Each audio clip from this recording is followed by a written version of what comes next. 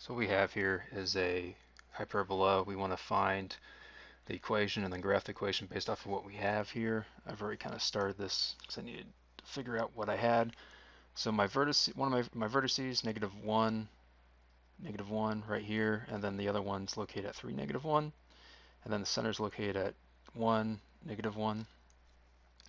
So to solve, one of my asymptote lines is this. So I'm gonna go ahead and do y plus 1, and I'm gonna distribute this across. So 3 halves x minus 3 halves, and then y is equal to 3 halves x minus 5 over 2. So what that means is this intercepts the y-axis at -5 halves.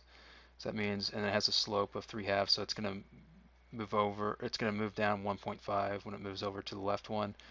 So my y is going to be located at 1, -4 here, which means the other one's going to be located right here. So I actually draw my box here. I can actually draw my lines. Oops. Let's show. So here we go. And so now I can go ahead and find my equation by doing the focus. Well, focus is going to be, I actually don't need the focus right now. It's going to be 4 plus 9, which is equal to the square root of 13. And okay, the equation is going to be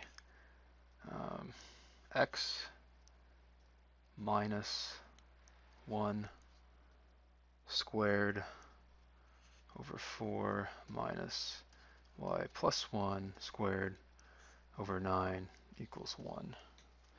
Now, finish this up. So square root of 13, which is just a little more than -3.06, so right about there.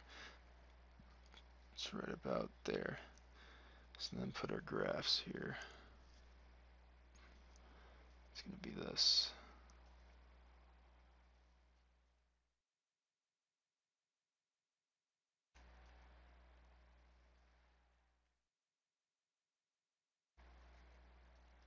And that's it.